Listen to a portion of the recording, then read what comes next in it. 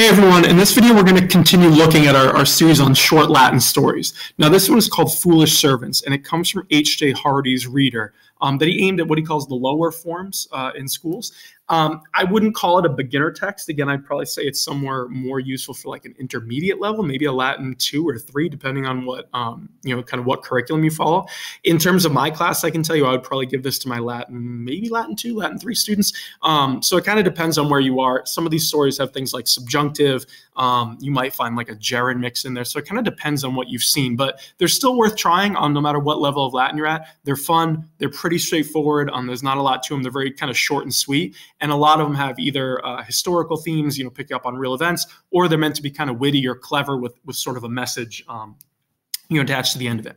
So like I always tell you, when you're reading through these, what you want to probably do, no matter what you do in Latin, do that read and reread method. So if you can read it, mark anywhere you're struggling, look all that up, and then go back and keep reading it, that would be a really good idea. And the idea is you should be able to read this story without living in a dictionary or constantly looking up grammar. If you can do that, read it and understand it, you're in a pretty good place. Now, if you want some resources on this, you can find this on my Nova Latin site. You can find all of Hardy's stories, and I'll add as we go the vocab for you, so you don't have to constantly look it up. You can use this video to try to get some grammar tips as well, but there's other things there for you that should kind of help you out. So the structure of this video, what I'm going to do to start is read the entire thing in Latin. Then I'll pause the video, right? It'll tell you to pause the video, and the idea is this will give you a chance to kind of work on your listening skills, hearing me read it to you. If you want to then follow along on my translation, that's fine. If you want to pause the video and kind of translate on your own and then come back to see if your translation was good, there's a bunch of different ways you could use it. Just use this video in whatever way you see fit and whatever kind of works best for you. So with that being said, we're going to start right now and dive in by reading the story aloud. I'll read through it once and then I'll pause the video and we'll kind of unpack it. So the story goes like this. "Je mulier vidua, quae texendo vitam sustentaba, solebat ancilas suas de nocte excitare ad opus, cum primum Galli cantum audivisse. At illae diuturno labore fatigatae statuerunt Gallum interficere. Quo facto deteriore condicione quam prius esse coiperunt. Nam domina de ora noctis incerta, nuc famula saepe jam prima nocte excitaba." So we're going to pause the video right there. And again, if you want to practice, feel free to go back, read it on your own, listen to it a couple of times. But when we move forward now, you probably want to have tried to read this at least a few times so that you can check that your translation matches mine. And as long as you're on the right track, or as it makes pretty good sense to you, you should be fine. So going back, the story started with the phrase mulier vidua.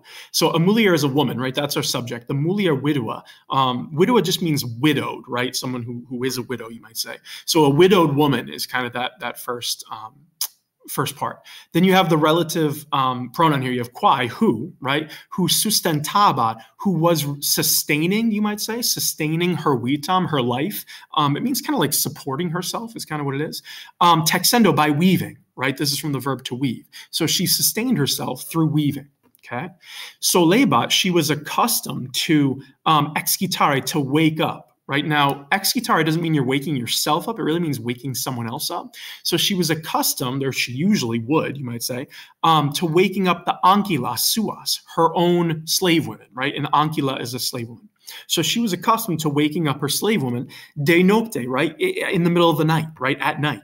Okay. So she was accustomed to waking them up at night for working ad opus, right? And kind of waking her up so that they could work, right? Bring them to work. So she would wake them up from the night, you might say, maybe is a better way to do it, because it was time to work. Then you have cum primum Galli cantum audivisse. So when would she do this? She would do this when she first had heard, right? So you have a cum clause here, which is why you have audivisse, which is perfect subjunctive. So it's saying when she had heard the cantum Galli, when she had first heard the song, it literally means like the song of the rooster. You might say the crowing of the rooster, right? So it's saying again that she wakes them up from sleep, basically from the night, nocte, right? When she heard the rooster, and she gets them to work, right? Ad opus, for the purpose of working. So the idea is she would wake them up at first light and it's time to work. Okay. And she does this when she hears the rooster. Okay. Then you have atilai, but they, meaning the slave women, right? So it's feminine plural, so you're talking about the slaves. They're described as fatigatai, exhausted, tired, fatigued, right? All means the same thing. So tired, or you might say having been exhausted, diuturna labore, from the labor. The diuturna means like the long or kind of unending labor, the long labor, you might say, right? So tired from the long labor, they statueran. Now, this doesn't mean they like stood. It means they decided, right? So the way you want to translate this verb is to think of like a decision-making verb, right? So they decided to do what? We need a complementary infinitive, interficere galum, to kill the rooster. So the idea is the old woman, I'm assuming she's old, I'm not entirely sure, the widowed woman, she's always waking her slaves up right at the sort of crack of dawn here with the rooster so they can get up and work. So since they're always tired, they decide the solution is to murder the rooster, right? They're going to kill the chicken.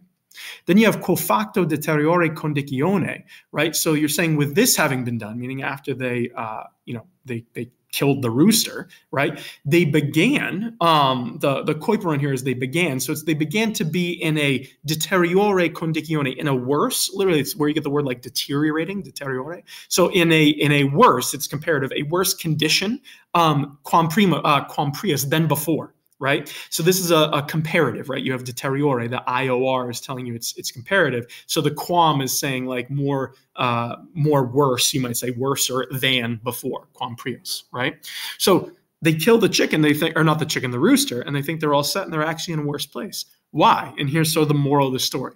Because nam, right, for the domina, the mistress, right?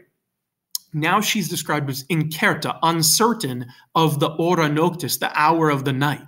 So now she doesn't know what time it is. So uncertain of the hour of the night, she now excitabat, she now was waking up the famulas. Now famulas is like an alternative of ankylos. It means servants, right? Slaves. So she was waking up the servants, you might say, often, saipe, and now she's waking up prima nocte, kind of in the first part of the night, you might translate this, at the first of the night. So what it's saying here is she used to wake him up right at dawn, right when night was over, and now she doesn't know what time it is, so she wakes him up in the middle of the night to work. Okay, so it's got that sort of moral element to it, almost like a fable, right? Be careful what you wish for. They thought their life was hard, waking up at dawn, and now they're being woke up in the middle of the night because they killed the rooster. Okay, so again, it's a fun little story with a little bit of, again, a message to it. Hopefully the Latin wasn't too crazy and you're able to understand it. But again, if you didn't, feel free to try, like I said, read and reread, try to practice your vocab, your grammar, and you should be okay. But if you have any questions at all, put them in the comments below. I'll be happy to help you out. Otherwise, keep practicing and hopefully you're enjoying these short little stories. Again, it's just a break to get away from your normal curriculum. Good luck.